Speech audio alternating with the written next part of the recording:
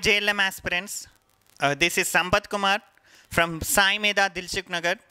So మీకు already తెలుసు sir, Nalgonda and దిల్సుఖ్నగర్లో coaching అనేది మన సాయిమేధ స్టార్ట్ చేసింది. సో ఈరోజు ఒక చిన్న టాపిక్ గురించి డిస్కస్ చేద్దాం సార్. ఇండక్షన్ మిషన్స్లో ఉన్న లాసెస్ గురించి, దాని ఎఫిషియన్సీని ఏ విధంగా ఫైండ్ అవుట్ చేయాలో చూద్దాం సార్. సో ఈ బేసిక్ డయాగ్రామ్ అనేది మీకు ఐడియా ఉంది అంటే ఎఫిషియన్సీని క్యాలిక్యులేషన్ చేయడం అనేది very easy sir. So first induction మిషన్కి కనుక తీసుకుంటే, ఫస్ట్ మనం ఏ మిషన్ అయినా కూడా ఫస్ట్ దేనికి ఇన్పుట్ ఇస్తాం సార్ అంటే స్టేటార్కి ఇన్పుట్ ఇస్తాం సార్. సో ఇది స్టేటార్ ఇన్పుట్, ఇది స్టేటార్ ఇన్పుట్ సార్. ఈ స్టేటార్ ఇన్పుట్లో నుంచి మనం స్టేటార్ లాసెస్ని కనుక తీసేస్తే, ఇక్కడ ఏం తీసేస్తున్నాను అంటే స్టేటార్ లాసెస్ని తీసేస్తున్నాను సార్. స్టేటార్ ఇన్పుట్ ఇచ్చాను, స్టేటార్ లాసెస్ని తీసేసాను. స్టేటార్ ఇన్పుట్ నుంచి స్టేటార్ లాసెస్ తీసేస్తే మనకి ఇక్కడ ఏం ప్రొడ్యూస్ అవుతుంది అంటే స్టేటార్ అవుట్పుట్ వస్తుంది సార్. స్టేటార్ అవుట్పుట్ లేదా దీన్నే ఇంకా ఏమంటాము అంటే రోటార్ ఇన్పుట్ అని కూడా అంటాం సార్. స్టేటార్ అవుట్పుట్ లేదా రోటార్ ఇన్పుట్, లేదా దీన్నే ఇంకా ఏం పవర్ అనొచ్చు అంటే ఎయిర్ గ్యాప్ పవర్ అని కూడా అంటారు sir. Air gap power. So first స్టేటార్కి input ఇచ్చాం సార్. స్టేటార్లో లాసెస్ని తీసేస్తే మనకి ఏమొచ్చింది అంటే స్టేటార్ అవుట్పుట్ వచ్చింది. దీన్ని రోటార్ ఇన్పుట్ కూడా అంటున్నాం సార్. సో ఇప్పుడు రోటార్కి వచ్చాం, మనము రోటార్కి ఇన్పుట్ ఇచ్చాము. రోటార్కి మీరు ఇన్పుట్ ఇచ్చారు సార్. ఈ రోటార్ ఇన్పుట్లో నుంచి మనము ఏం తీసేస్తున్నాము అంటే రోటార్ లాసెస్ని తీసేస్తున్నాం సార్. దేని నుంచి? రోటార్ ఇన్పుట్లో నుంచి రోటార్ లాసెస్ని తీసేస్తున్నాం. ఎలా అయితే స్టేటార్ ఇన్పుట్ నుంచి స్టేటార్ లాసెస్ తీసేస్తే ఏమొచ్చింది? స్టేటార్ అవుట్పుట్ వచ్చింది. అదేవిధంగా రోటార్ ఇన్పుట్ నుంచి రోటార్ లాసెస్ని కనుక తీసేస్తే మనకి ఏమొస్తుంది సార్ అంటే రోటార్ అవుట్పుట్ వస్తుంది. Rotor output. దీన్నే రోటార్ అవుట్పుట్ లేదా గ్రాస్ మెకానికల్ పవర్ అంటారు sir. Gross mechanical power, rotor output లేదా గ్రాస్ మెకానికల్ పవర్ అంటారు. దీని నుంచి మెకానికల్ లాసెస్ని కనుక తీసేస్తే ఏమొస్తుంది అంటే నెట్ పవర్ అవుట్పుట్ అనేది వస్తుంది సార్. Net output power. ఇది వెరీ ఇంపార్టెంట్ సార్ ఇండక్షన్ మిషన్కి సంబంధించి. సో స్టేటార్ ఇన్పుట్ ఇచ్చారు, స్టేటార్ లాసెస్ వచ్చాయి. స్టేటార్ లాసెస్ని తీసేస్తే స్టేటార్ అవుట్పుట్ వస్తుంది. దీన్నే రోటార్ ఇన్పుట్ అంటున్నాం లేదా ఎయిర్ గ్యాప్ పవర్ అంటున్నాం. దీని నుంచి రోటార్ లాసెస్ని తీసేస్తే రోటార్ అవుట్పుట్ వచ్చింది లేదా గ్రాస్ మెకానికల్ పవర్ అనేది డెవలప్ అయింది. దీని నుంచి మెకానికల్ లాసెస్ తీసేస్తే నెట్ పవర్ అనేది వచ్చిందనమాట.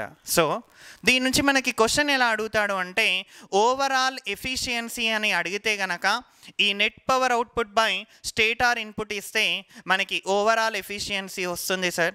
నెక్స్ట్ ఇక్కడ rotor input, rotor losses, rotor output power ఏ విధంగా ఉంటుంది అంటే rotor input east rotor losses east rotor input east rotor losses east rotor output power equal to rotor input east rotor losses east rotor output power equal to 1:S. Rotor input power east rotor losses east rotor output power equal to 1:S. So మీకోసం ఒక చిన్న problem ఇస్తున్నాను sir, try చేయండి. So stator input, stator losses, rotor input, rotor losses.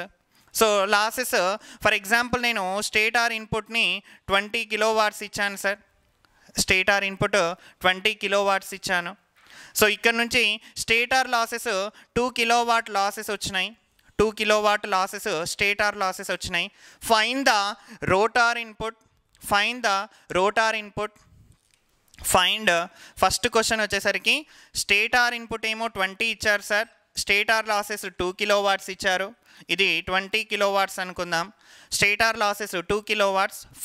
First question వచ్చేసరికి find stator output, find stator output or rotor input.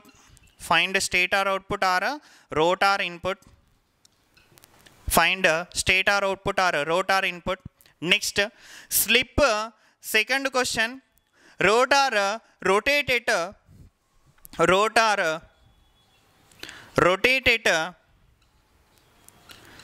1500 rpm, sir. Rotor rotate at 1500 rpm. అంటే rotor speed మీకు 1500 rpm ఇచ్చారు sir. Next synchronous speed ఎంత ఇచ్చారు అంటే 3000 rpm ఇచ్చారు sir. Synchronous speed వచ్చేసరికి 3000 rpm ఇచ్చారు synchronous speed. Find the third question, find the rotor output. Find the rotor output. ఈ 2 క్వశ్చన్స్ని మీరు సాల్వ్ చేయండి సార్. ఈ 2 క్వశ్చన్స్ని సాల్వ్ చేయండి. సో ఇక్కడ మనకి స్టేటార్ ఇన్పుట్ ఇచ్చారు, స్టేటార్ లాసెస్ వచ్చినాయి. సో దీని నుంచి మీరు ఫస్ట్ దేన్ని ఫైండ్ అవుట్ చేయాలి అంటే రోటార్ ఇన్పుట్ని ఫైండ్ అవుట్ చేయండి. దాని తర్వాత ఇక్కడ నుంచి మీకు స్లిప్ వస్తుంది, ఎందుకంటే రోటార్ ఇచ్చారు, సింక్రనస్ స్పీడ్ ఇచ్చారు, రోటార్ స్పీడ్, సింక్రనస్ స్పీడ్. దాని నుంచి స్లిప్ని ఫైండ్ అవుట్ చేయండి. వన్స్ స్లిప్ అయి ఫైండ్ అవుట్ చేసిన తర్వాత రోటార్ అవుట్పుట్ లేదా గ్రాస్ మెకానికల్ పవర్ని డెవలప్ చేయండి. నెక్స్ట్ ఫోర్త్ క్వశ్చన్ ఇక్కడ మెకానికల్ లాసెస్ని ఫర్ ఎగ్జాంపుల్ 1 kW అనుకుందాం sir. Mechanical లాసెస్ని 1 kW. Next fourth question, find net output power. Find net output power. Find net output power. ఈ 4 క్వశ్చన్స్కి answer చేయండి. చేసిన తర్వాత ఫిఫ్త్ క్వశ్చన్ వచ్చేసరికి ఓవరాల్ ఎఫిషియన్సీని ఫైండ్ అవుట్ చేయండి. Overall ఎఫిషియన్సీని find out చేయండి. Next sixth question, rotor ఎఫిషియన్సీని find out చేయండి. Sixth question, rotor ఎఫిషియన్సీని find out చేయండి. ఈ 6 క్వశ్చన్స్ కామెంట్ చేయండి సార్ మీరు ఆన్సర్స్ ఏమేమి వస్తాయో. So thank you all.